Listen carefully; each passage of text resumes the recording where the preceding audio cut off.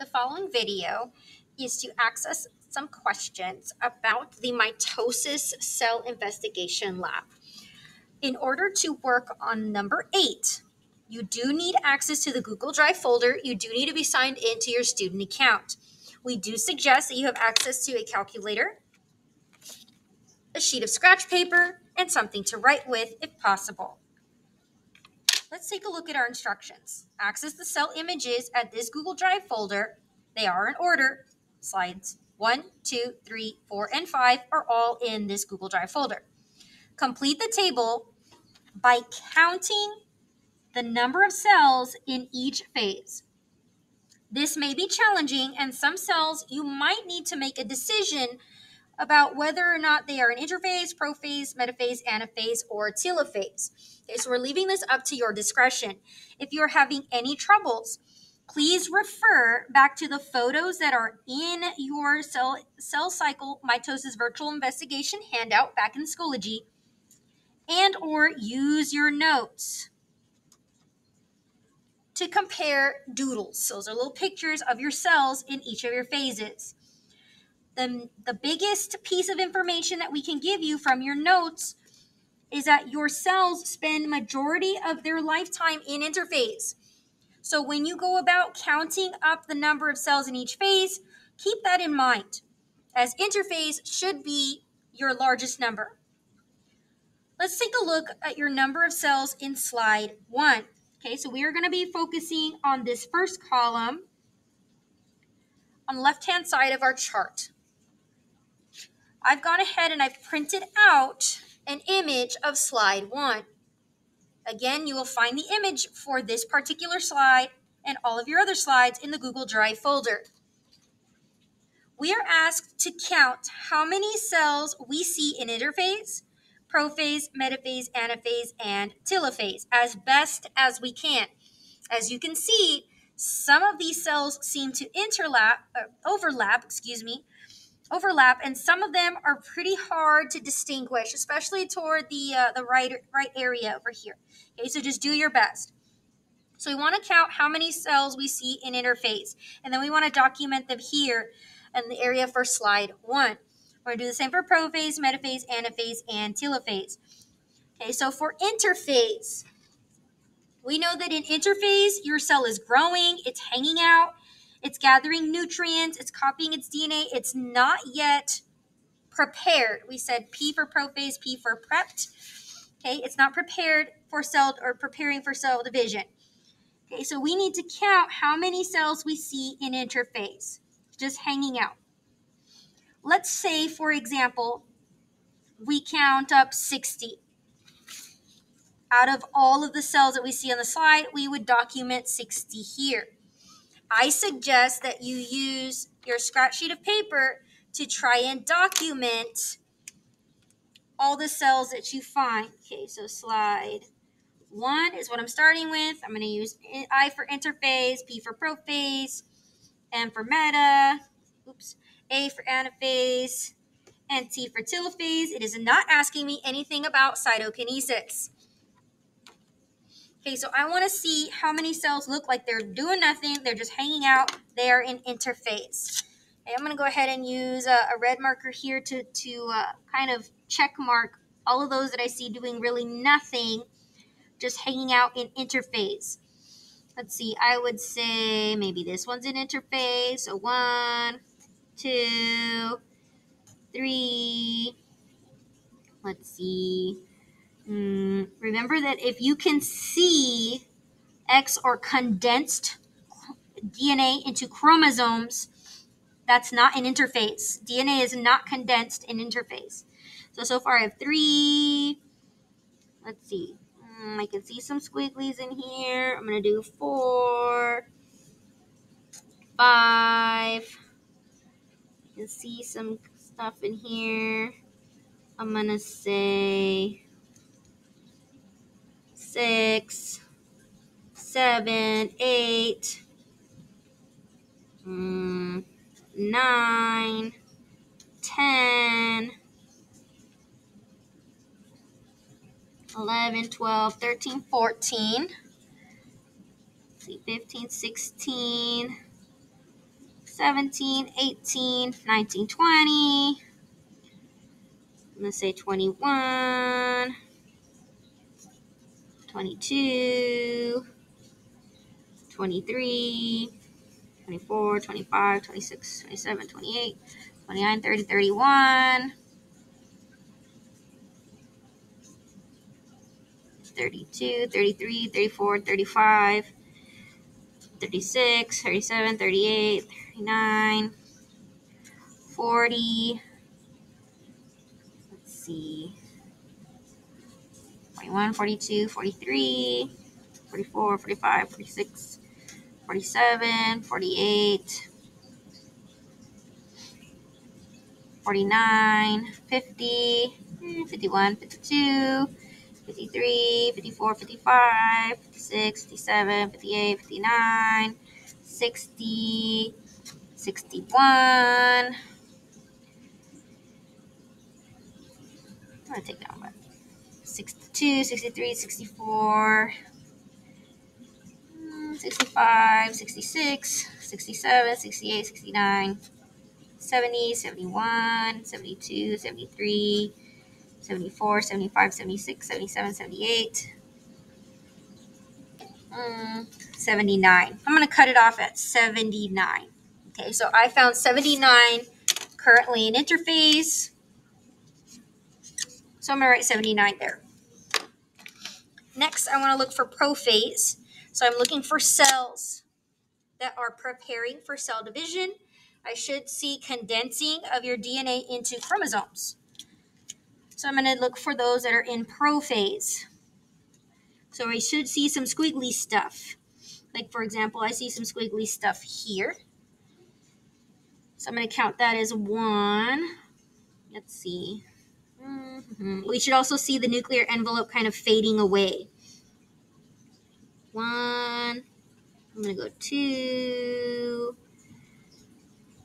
I'm going to go with, this one, 3, 4,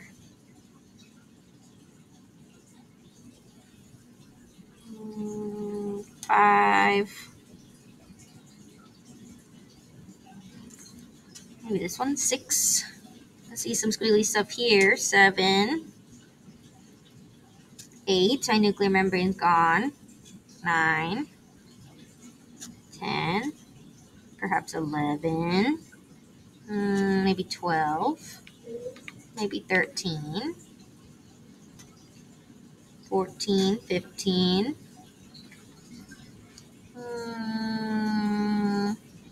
16, 17, 18, 19, 20, 21. I would say 21. This one is questionable. I don't know. 21. Now we need to look for, M is for metaphase, M is for middle. I'm going to use green.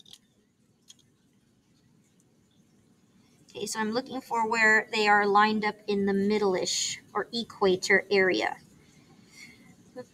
This one's a great example for anaphase. So we're looking for metaphase, where they are lined up in the middle.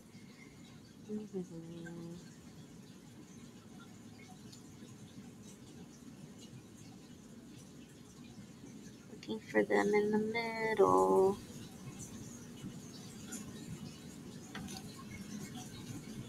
I don't know about this one.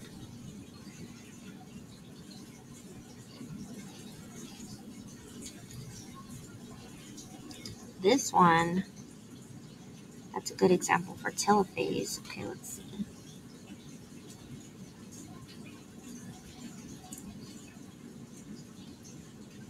I do like this one for metaphase.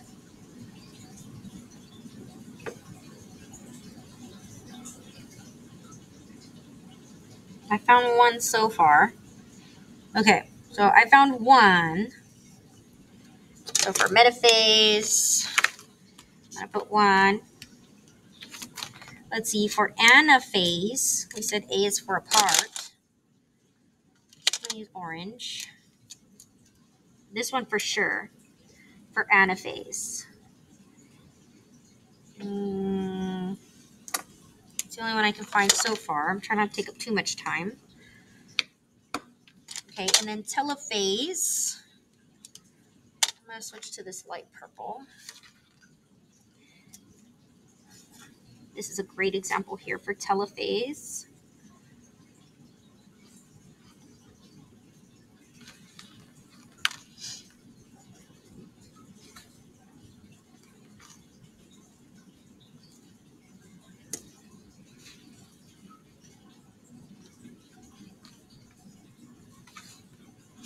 Kind of trying to hurry here. This one's the best example, so I'm just going to put one here too.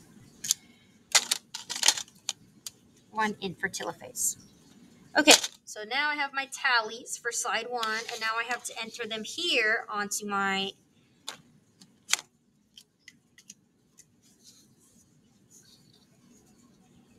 little chart. Okay, so for interphase, I counted 79. For prophase, I counted 21. Metaphase, anaphase, and telophase. If your numbers are slightly different than mine, don't panic. You probably have better eyesight than I do, or maybe you took a little bit better time and effort to look at the pictures. Okay, so this is for slide 1 cells. Okay, let's pretend we filled all of these in. What would you do now? It says we need to add up our totals. Okay, so your total, of course, it would be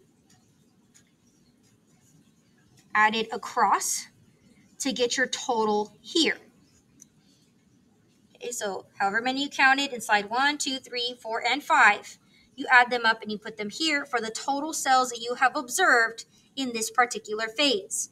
Remember that it should be higher than the consequent prophase, metaphase, anaphase, and telophase because your cell spends most of its lifetime in interphase.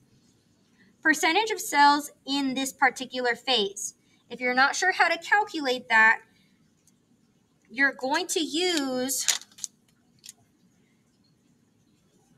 the formula that is in the lower left-hand side of your chart. It looks like this.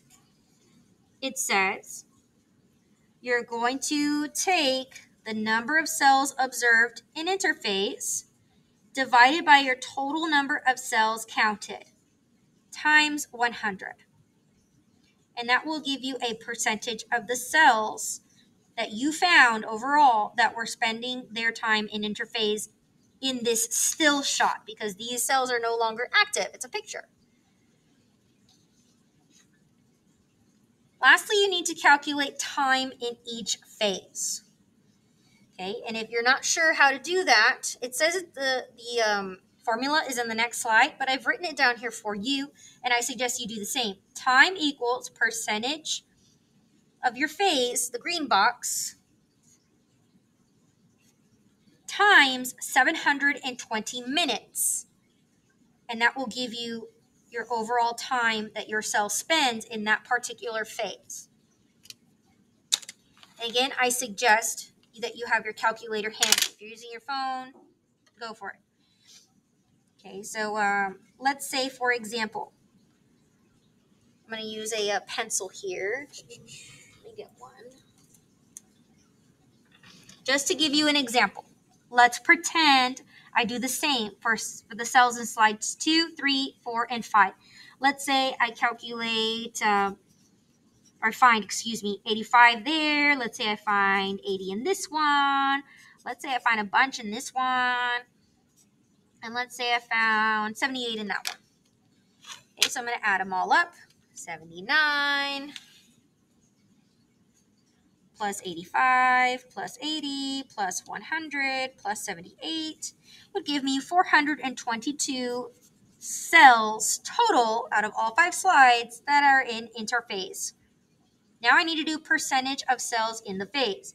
It says number of cells observed divided by the total number of cells counted. Okay, so now I'm going to clear this because I already wrote 422. Number of cells in this particular phase.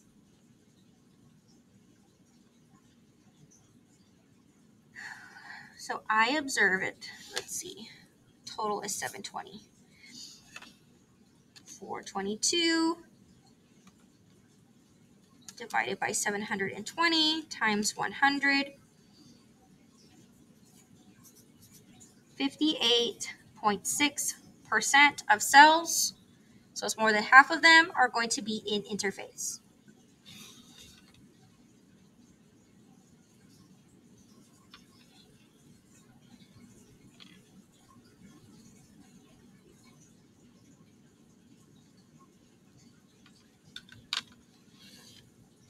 I'm using this number 720 just as an assumption that maybe after I do all of these total number of cells, maybe it is 720. Okay, it doesn't have to be. Maybe your number is, I don't know, 600 or maybe even higher, 800.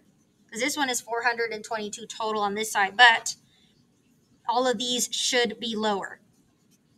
They should decrease as we count them because, as you can see here, I have less and less cells spending less and less time in other stages of mitosis actively dividing. Why? Because your cell spends less time actively dividing and more time growing, gathering nutrients, and preparing for cell division.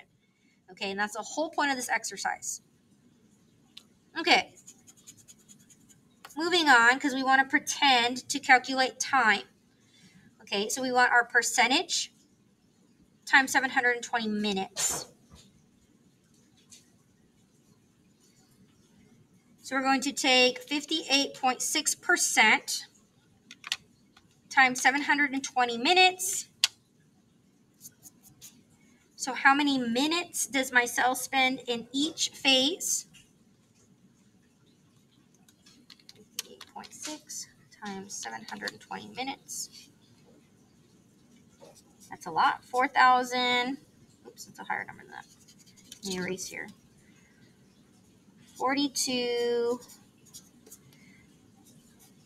192, and those are minutes.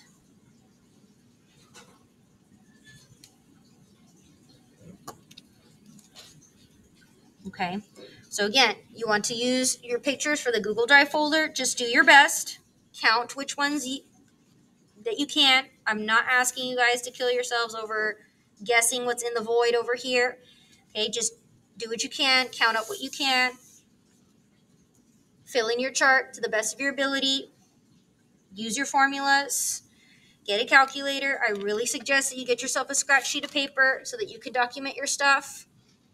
If you get stuck, check out your notes or skip it and come back to it at a later time. All right, if you guys have any questions, feel free to reach out. Thanks for watching. Bye.